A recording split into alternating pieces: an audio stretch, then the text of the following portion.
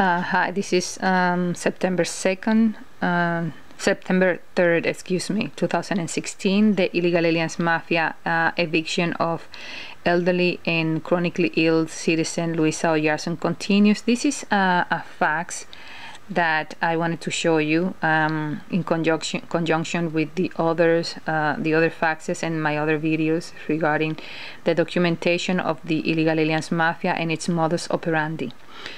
This fax reads, RE, I am disabled and chronically ill. I need special accommodations to attend my invalid eviction court date.